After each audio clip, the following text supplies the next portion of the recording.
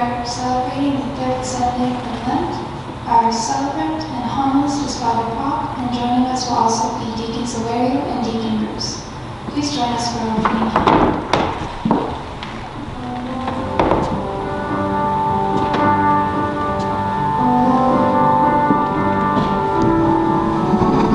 You shall cross the barren desert, but you shall not die of thirst. You shall wander far and safety, though you do not know the way. You shall speak your words in foreign lands, and all will understand. You shall see the face of God and live.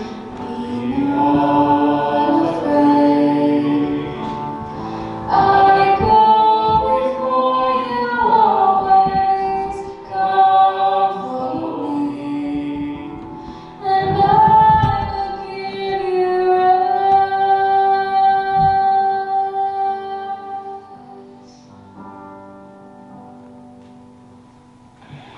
Good morning, everyone, and welcome. Good morning, Father.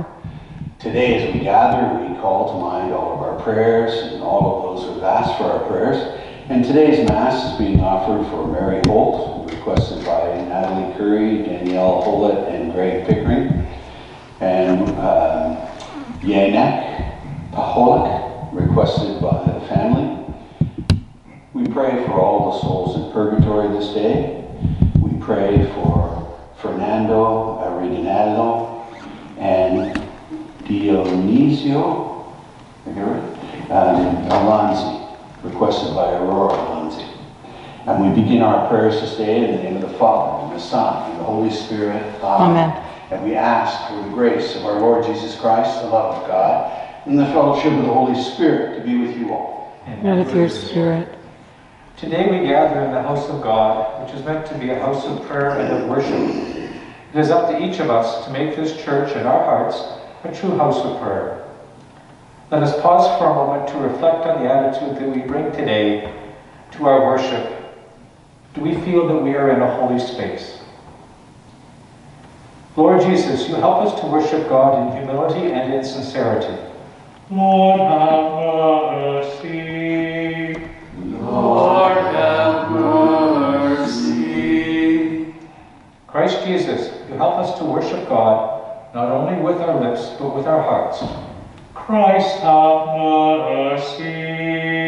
Christ, have mercy. Lord Jesus, you help us to worship God as members of a community reconciled in love. Lord, have mercy. Lord, have mercy. And may Almighty God have mercy on us, forgive us our sins, and bring us to everlasting life. Amen. Let us pray. O God, author of every mercy and of all goodness, who in fasting, prayer, and almsgiving have shown us a remedy for sin, look graciously on this confession of our lowliness, that we who are bowed down by our conscience may always be lifted up by your mercy. Through our Lord Jesus Christ, your Son, who lives and reigns with you in the unity of the Holy Spirit, one God, forever and ever. Amen.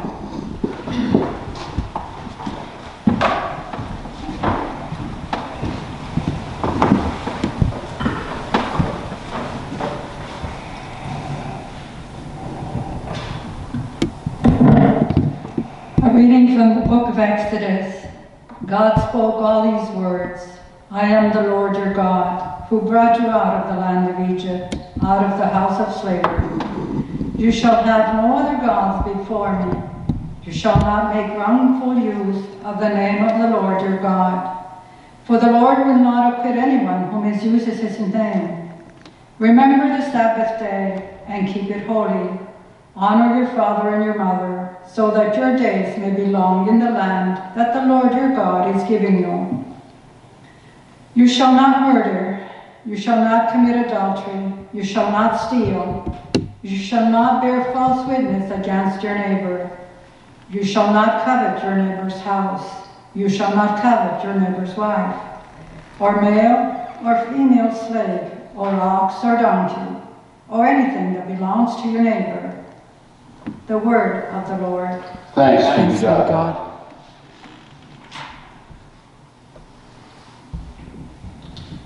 The response is, Lord, you have words of eternal life.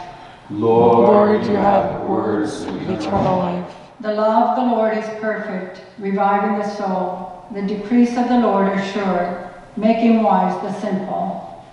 Lord, you have words of eternal life.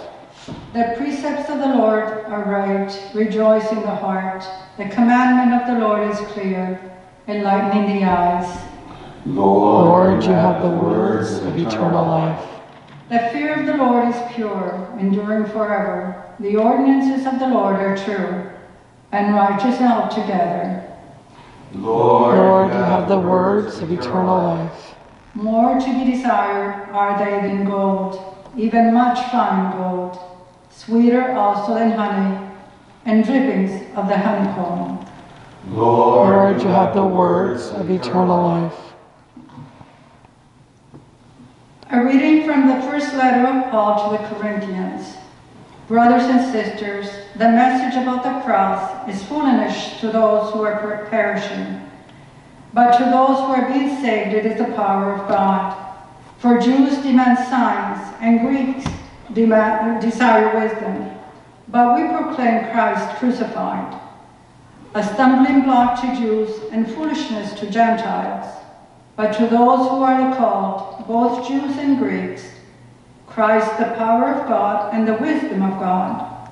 For God's foolishness is wiser than human wisdom, and God's weakness is stronger than human strength. The word of the Lord. Thanks be to God.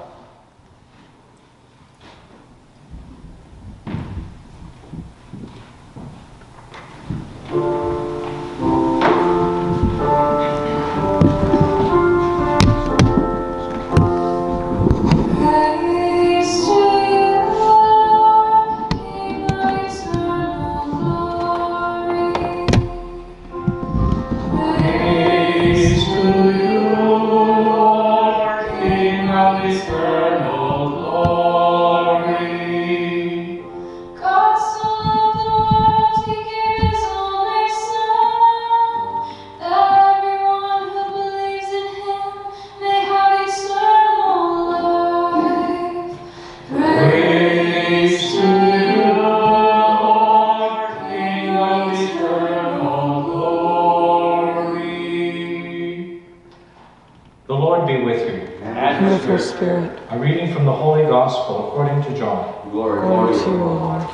The Passover of the Jews was near, and Jesus went up to Jerusalem. In the temple he found people selling cattle, sheep, and doves, and the money changers seated at their tables.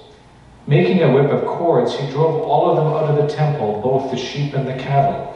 He also poured out the coins of the money changers and overturned their tables. He told those who were selling the doves, "Take these things out of here. Stop making my Father's house a marketplace." His disciples remembered that it was written, "Zeal for your house will consume me." The Jews then said to him, "What sign can you show us for doing this?" Jesus answered them, "Destroy this temple, and in 3 days I will raise it up." They then said, "This temple has been under construction for 46 years, and you will raise it up in 3 days?" But Jesus was speaking of the temple of his body. After he was raised from the dead, his disciples remembered that he had said this, and they believed the scripture and the word that Jesus had spoken. When he was in Jerusalem during the Passover festival, many believed in his name because they saw the signs that he was doing. But Jesus, on his part, would not entrust himself to them because he knew all people and needed no one to testify about human nature, for he himself knew what was within the human person. The Gospel of the Lord.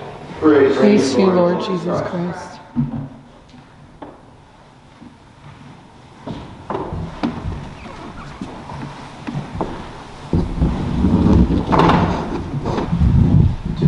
gather, we get confronted with a Jesus that's unusual for us. Generally, I think about Jesus and I think about a very compassionate person who's always had compassion for those who are wounded and sick and wanting to heal and kind of having his arms open in a lovely embrace with people. But today we are confronted by an angry Jesus. And we know that Jesus didn't sin. So what kind of anger is this that Jesus had? See, I think when he came to the temple, he came expecting a place of common prayer, a place where people could have some peace and quiet, a place where they could be one with his Father in heaven. And of course, when he walked in and all these things were going on, he confronted them. Well, what is this kind of righteous anger? Because we often think of ourselves when we think about anger. You know, is there a good anger? Is there a healthy anger? Well, the question is, Abraham Lincoln was angry with slavery. Was that a healthy anger? Martin Luther King was angry with racial discrimination. Was that a healthy anger? Muhammad Gandhi was angry with the racial discrimination against the untouchables, you know, the class system in India. And of course, Nelson Mandela was angry at apartheid in South Africa. These are righteous angers. Often we can get righteously angry when we see someone being bullied or beaten, a younger child by an older child, or when we see a thief stealing an old woman's purse, or when a husband beats his wife. The list goes on and on and on. And for us, I guess in a sense we are wired with that anger that God created us. And in some way there is a healthy human anger that we can be angry with evil and injustice. And we should be. And we should try to find a way to stand up for it. Problem is how to express it. There's where the struggle is. Aristotle has a wonderful quote. He says, anyone can be angry, but to be angry with the right person, to the right degree, at the right time, with the right purpose, this is not easy. And I guess there's no truer word said. Eh? But today in the gospel we get this notion of Jesus being angry because he sees this holy place being desecrated. And in a sense, I'm always kind of waffling with that here in the church about, you know, what's going on at the back of the church. Maybe people are getting a little too loud, or all kinds of things are going on, and somebody just wants to come in here and sit and pray because they just lost their wife, or they just lost their husband, or their children are in trouble, and they just want a quiet place to pray. And I'm always shushing people sometimes, and they get all upset with me because they see the parish as a community of people gathering, and we are that. And we do need that kind of connection with one another. But at the same time, we also need to be open to the needs of our whole community. And there's a wonderful little joke that I think kind of will help us to understand this a bit. There was a man driving without a seatbelt on, and the police car spotted him and was right behind him. And he grabbed his belt and pulled it over and clipped it. And of course it was too late, the red lights were going. And when he pulled over, the officer said, "You weren't wearing your seatbelt, were you?" "Yes, I was," the man said. "If you don't believe me, ask her." So he looked over and he says, "Are you his wife?" And she says, "Yes." And he says, "Well, was he wearing his seatbelt?" And she said, "You know, I've been married to him for 40 years, and I learned a long time ago, never argue with him when he's drunk." Never argue with him when he's drunk. And you know, in the same way in the gospel today, Jesus doesn't bother to argue with these unjust merchants. He doesn't argue with the merchants, the money changers, you know, or all the making noise in the temple and stuff. He doesn't do that. He kind of frightens them and us with his anger as he turns over the tables and he makes a whip. And you know, in some sense, all of us struggle with this.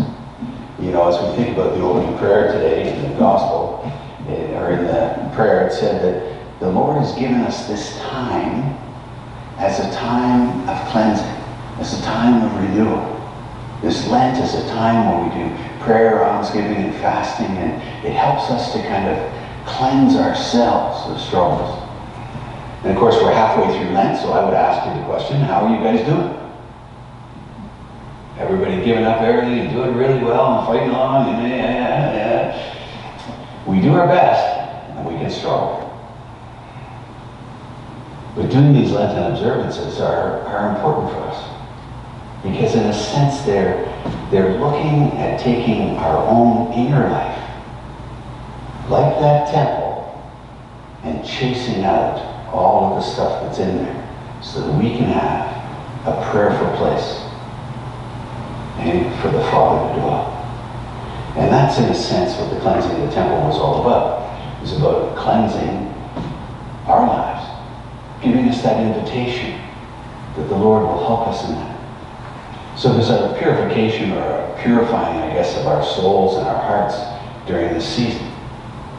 And as I think about anger, anger's a big part of my life these days, a much bigger part of my life than I would like to admit. And you know, it's funny because, I won't say who, but someone said it to me the other day, and they said, well, you know, it's okay, you can be angry, you got a right to be angry, you got a lot of things going on. And I'm kind of going, no, I don't, you know. Okay, I got a lot of stuff going on. Yeah, I've got a lot of weakness. I got a lot of struggle with the cancer and everything else. But do I have a right to be angry? See, at the end of every day when I do the conscious examining, I look back at my day and I go, oh my God, do I have to apologize to somebody? Do I have to do this? Do I have to do that? And you know what? Lately, it's been a bigger struggle than before. How to deal with this anger? And you know, the question is, the definition of anger is annoyance, displeasure, you know. And I would say in my own life, it's about, I guess, being patient with myself. You know, my recovery is not going as fast as I would like it to. And of course, the truth is, my expectations of that recovery are far too high. I expect to be recovered in a week, you know, and then I'm angry. That's foolishness. It's foolishness. But it seems to be something that's kind of caught into me. And one of the great struggles, I think, with justifiable anger, it can be so dangerous to us. Because yes, you can have maybe some anger if it's appropriate. But most of the time when I get angry, it's out of tune. Somehow I'm out of tune with what's going on. Something's going wrong, you know? And anger can possess us. And that's the thing that kind of gets me every once in a while. It's like that story of the monks. I've told it before, but these two monks are traveling in silence and they're walking along and they come to the side of a river and there's a woman there who's obviously a welcome prostitute and she says, will you carry me across the river to one of the monks? He picks her up, carries her across the river, puts her down. Then they travel on for the rest of the day. And at dinner, they have their meal, they say their prayer, and then they're allowed to break silence for 20 minutes. And when they break silence, the one monk who didn't carry the other one across the river said, why'd you carry him off the water? You're terrible. On and on and on he went. And the other monk just started laughing. He said, I don't want to carry her across the river. You've been carrying her all afternoon. You know? We can do that so easily. We can carry our anger around. And I'm noticing that. It's hard for me to kind of break myself from that, I don't know, the disappointment and all the stuff that's going on in me, to kind of put it aside so that I can start fresh the next day. Because I seem to carry all these physical difficulties with me from day to day, and they're not helping me. But at the same time, I can't give myself permission. Because if I give myself permission, then it's going to get worse. It's not going to get better. You know? One of the things about anger is that there was a wonderful quote from years ago. It said, the quote was around anger. It said, do I want to be right or do I want to be happy? Do I want to be right or do I want to be happy? And you know, the truth is, that's why I love that statement, the truth will set you free. I am human. You are human. How many of us don't make mistakes? My hand's not up. You know, we're human beings. We're full of frailty and brokenness and all kinds of stuff. And I often say to the parents, you know, when I'm talking to the kids, is that We step on the toes of each other. Why? Because we got feet. We can't help it. We're human, eh? And that's a problem. So for me to rise up for some sort of righteous anger is really dangerous. We need to let it go. None of us are perfect. This third week of Lent is reminding me as I'm trying to go through Lent, it's getting a little more difficult to struggle. I'm getting a little more reminded of how hard it is to struggle. Because what anger does, if we hold on to it, it often separates us from each other and separates me from love. Oh, doesn't anger just push the love right out of you? For what? Because I might be right in this little instant? You know, I found through the years I've been much more patient with other people's stuff and my own stuff. But now with all of this physical stuff, boy, it's hard. It's hard. And the truth is, I have to turn to the Lord. I have to seek out His forgiveness. I have to seek it out. And I have to offer an apology. So I'd like to apologize to anyone that my kind of stuff has been there with, because boy, I'm not my normal self these days. And the reason why I do that is because, you know, that wonderful story that came out of Spain years ago. There was a father who had a disagreement with his son, and his son left home, and his wife was all upset. And he said, "Oh, don't worry. Paco will come home as soon as he gets hungry." And of course, a day goes by, Paco's not around. 2 days goes by, Paco's not around. Now Mom's really frustrated with Dad, and Dad's going out looking because he's worried. And he checks the local towns and stuff, and all the people who might have known him. And then he goes into Lisbon, he can't find him. And he goes, "I gotta do something." So he put an ad in the local newspaper, and it said, "Paco, all is forgiven. Your mom and dad, we forgive you. We want you to come home. Meet me at the fountain at 9 o'clock in the morning, and you can come home with us." And of course, he shows up at the fountain at 9 o'clock in the morning with his wife, really expectant, you know, and 760 Pacos show up that morning. So many of us need to give forgiveness and to accept forgiveness. To give love and to accept love. Put aside anger. Put aside all that stuff that gets in the way. Because boy, does it ever rob us from the peace that God intended for us. God wants us to have peace.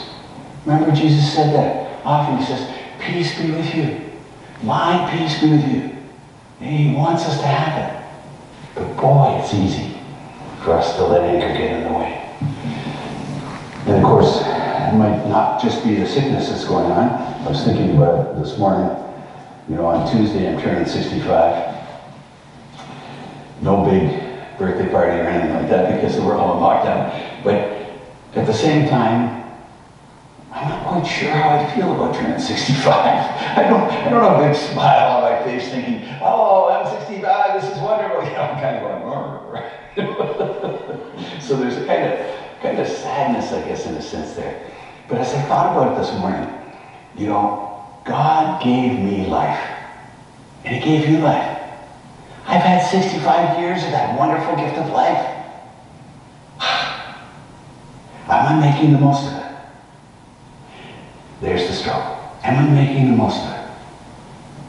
Let us pray that during this Lent we can make the most of it. Make the most of the gifts of love around us. Make the most of His graces in our lives. He loves us so deeply.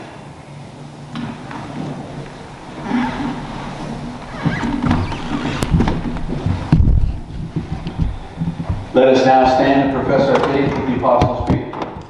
I believe in God, the Father Almighty, creator of heaven and earth, and in Jesus Christ, His only Son, our Lord, who was conceived by the Holy Spirit, born of the Virgin Mary, suffered under Pontius Pilate, was crucified, died, and was buried. He descended into hell. On the third day He rose again from the dead. He ascended into heaven, and is seated at the right hand of God the Father Almighty. From there He will come to judge the living and the dead. I believe in the Holy Spirit, the Holy Catholic Church, the communion of saints, forgiveness of sins, the resurrection of the body, and life everlasting. Amen. Gathered in prayer, let us bring all of our needs before God, confident that He will listen to our prayers and answer them with His grace and love and goodness. For Christians everywhere, that our houses of worship may be truly houses of prayer, we pray to the Lord. Lord, hear our prayer. For our society, that the commandments of God may be respected by all, we pray to the Lord. Lord, hear our prayer. For those who worship false gods, such as power or riches or beauty, that they may come to know, love, and serve the true God. For these we pray to the Lord. Lord, hear our prayer. That we may see our bodies as temples of the Holy Spirit, we pray to the Lord. Lord, hear our prayer. For those who continue their service to us all on the front lines of the COVID pandemic, we pray to the Lord. Lord, hear our prayer.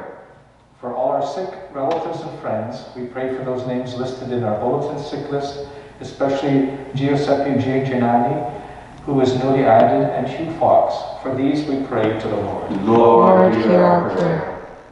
For all our loved ones who have died, those who have died this past week, especially Jeannie Bigda, and all those who rest in our cemeteries. For all of these we pray to the Lord. Lord, hear our prayer. Heavenly Father, help us to make this house of prayer, make this house a place of prayer and of joy and of unity. And may our prayers help us to worship you with our lives. We ask this through Christ our Lord. Amen.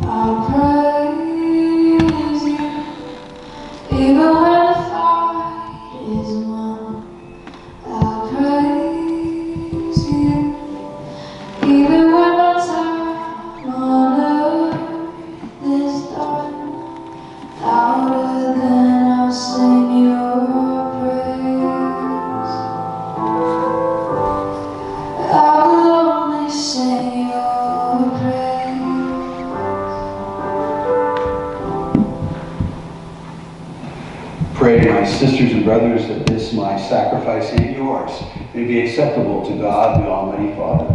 May the Lord accept the sacrifice at your hands for the praise and glory of his name, for our good and the good of all his holy church. Be pleased, O Lord, with these sacrificial offerings, and grant that we who beseech pardon for our sins may take care to forgive our neighbor.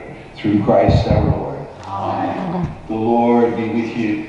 With your spirit. Lift up your hearts. We lift them up to the Lord. Let us give thanks to the Lord our God. It is right and just. It is truly right and just, our duty and our salvation, always and everywhere, to give you thanks, Lord, Holy Father, Almighty and Eternal God. For you have given your children a sacred time for the renewing and the purifying of their hearts, that freed from disordered affections, they may so deal with the things of this passing world as to hold rather to the things that eternally endure. And so with the angels and saints we praise you, as without end we acclaim. Holy, holy, holy, Lord God of hosts, heaven and earth are full of your glory. Hosanna in the highest, blessed is he who comes in the name of the Lord. Hosanna in the highest, Hosanna, Hosanna in the highest.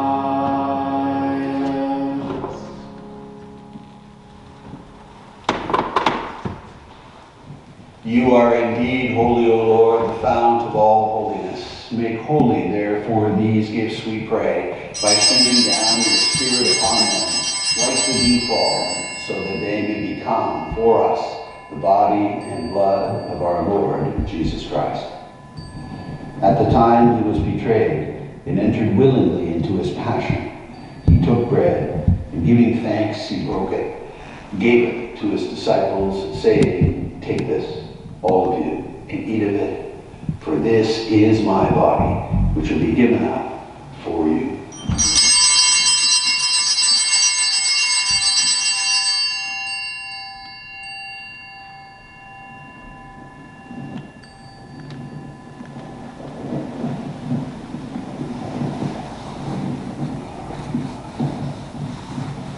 In a similar way, when supper was ended, he took the chalice, and once more giving thanks, gave it to his disciples, saying, "Take this, all of you, and drink from it, for this is the chalice of my blood, the blood of a new and eternal covenant, which will be poured out for you and for many, for the forgiveness of sin. Do this in memory of me."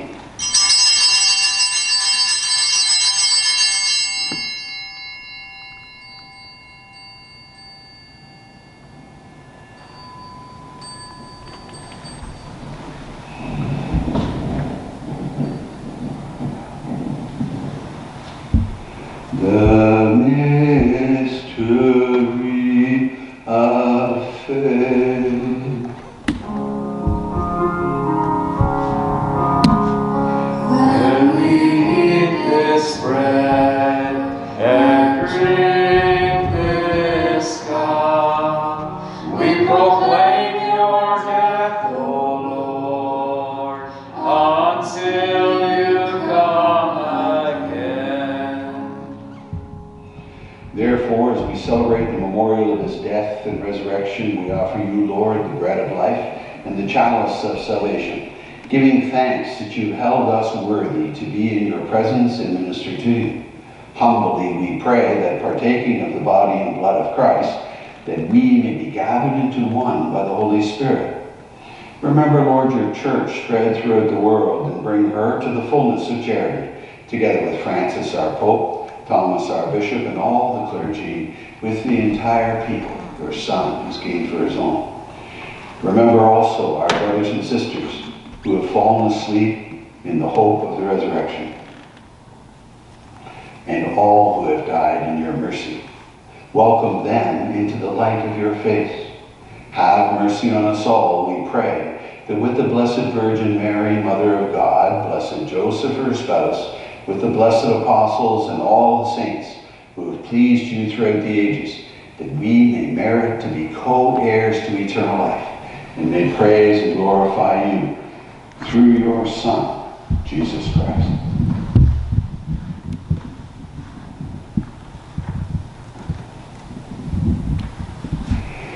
Through him and with him and in him, O God, Almighty Father, in the unity of the Holy Spirit, all glory and honor is yours forever and ever.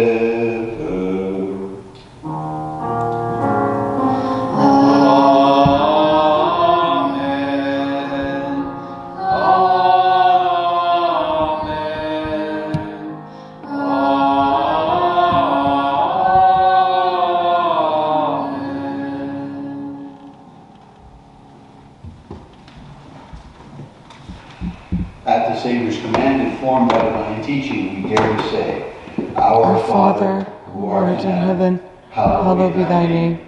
Thy kingdom come, thy will be done, on earth as it is in heaven. Give us this day our daily bread, and forgive us our trespasses, as we forgive those who trespass against us. And lead us not into temptation, but deliver us from evil. Deliver us, Lord, we pray, from every evil. Graciously grant peace in our days, that by the help of your mercy we may be always free from sin and safe from all distress, as we await the blessed hope in the coming of our Savior, Jesus Christ. For the kingdom, the power, and the glory are yours, now and forever. Lord Jesus Christ, who said to your apostles, peace I leave you, my peace I give you. Look not on our sins, but on the faith of your church, and graciously grant her peace and unity in accordance with your will, who live and reign forever and ever. Amen. May the peace of our Lord Jesus Christ be with you always. And with your spirit. Let us offer each other a sign of our Lord's love and peace.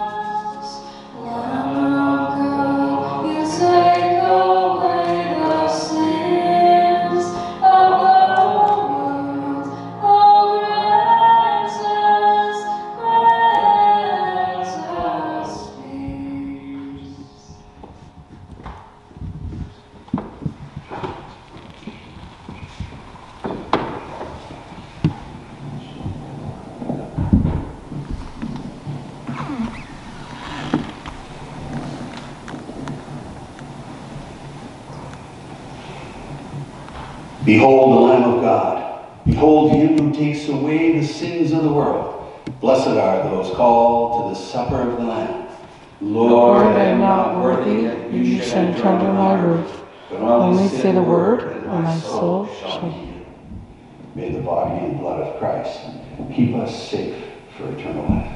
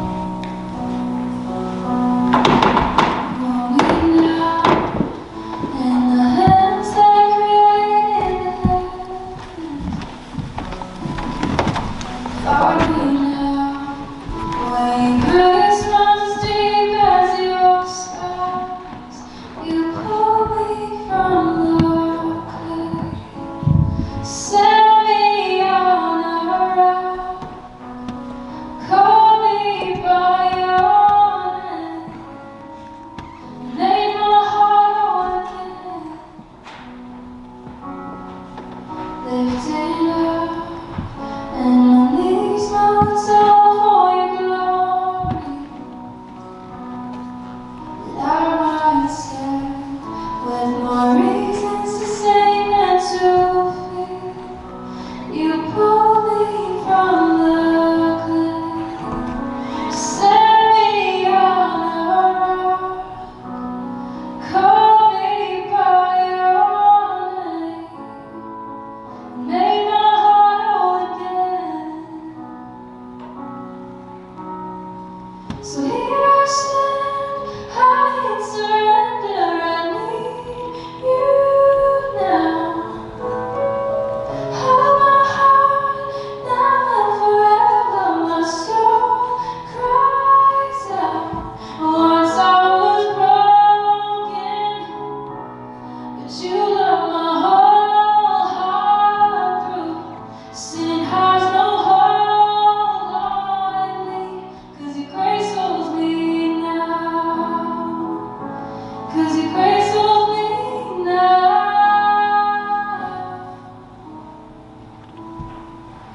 Lifted up, and my knees know it's all for your glory, that I might stand with more reasons to sing and to feel. You pulled me from the clay, set me on a rock, called me by your name, made my heart whole again.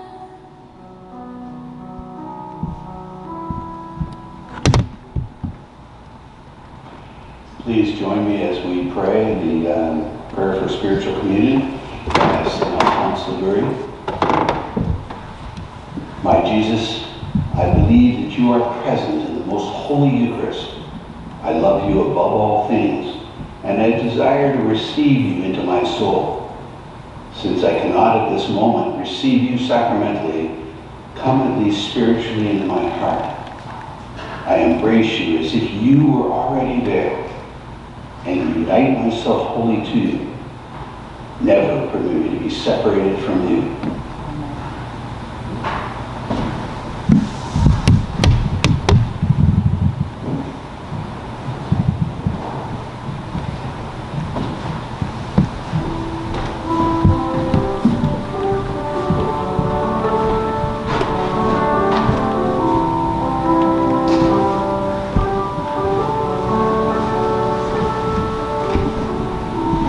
My heart is breaking in a way I never thought it could.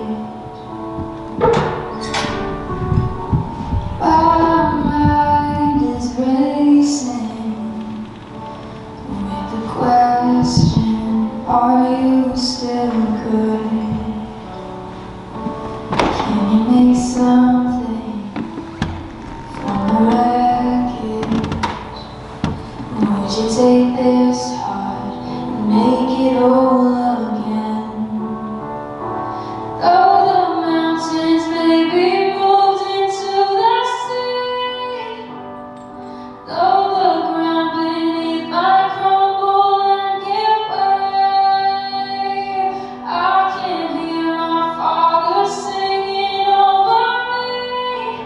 It's gonna be okay. It's gonna be okay. I've blamed myself. If I'm honest, maybe I've blamed you too. But you would not forsake me, 'cause only good things come from you. Though the mountains may be moved into the sea, and though the ground beneath might crumble and give way, I can hear my Father singing over me. It's gonna be okay. It's gonna be okay. I'm gonna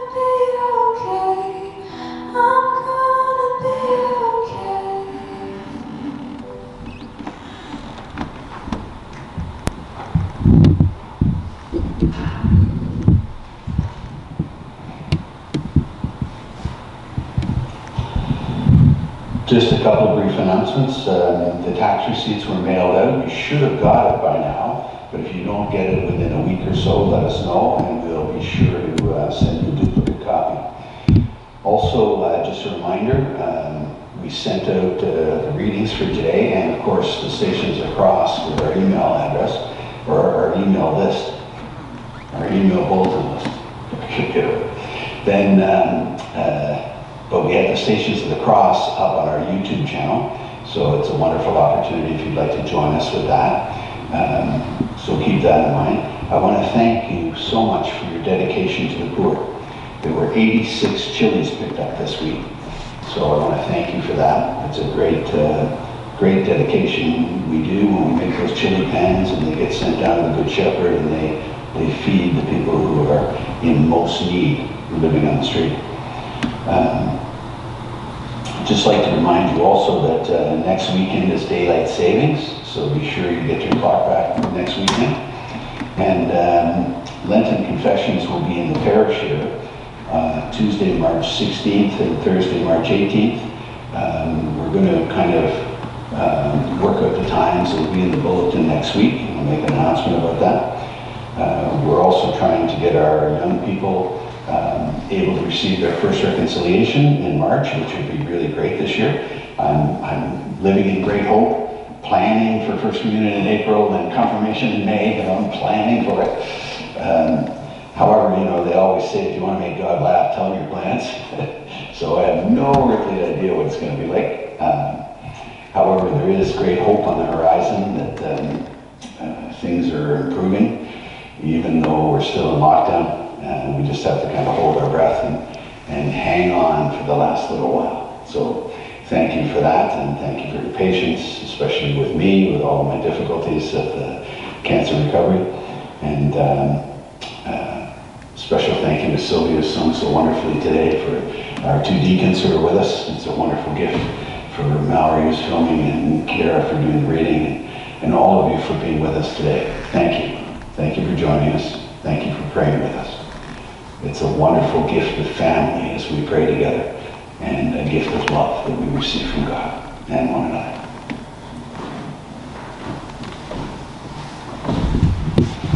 Let us stand and pray.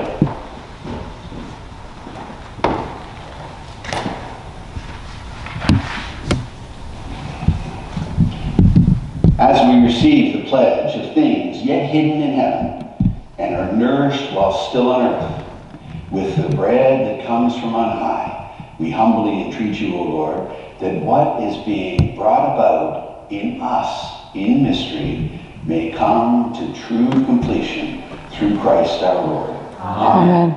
The Lord be with you. And with your spirit. Let's bow our heads and pray for God's blessing.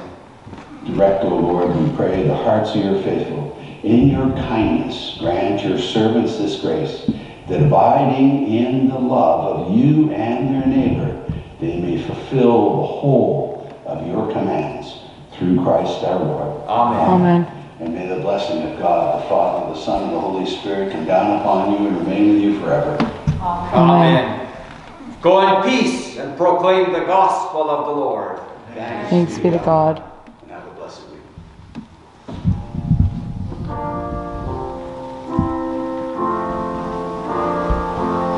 Above all powers, above all kings, above all nature and all created things, above all wisdom and all ways of men, you were here before the world began. Above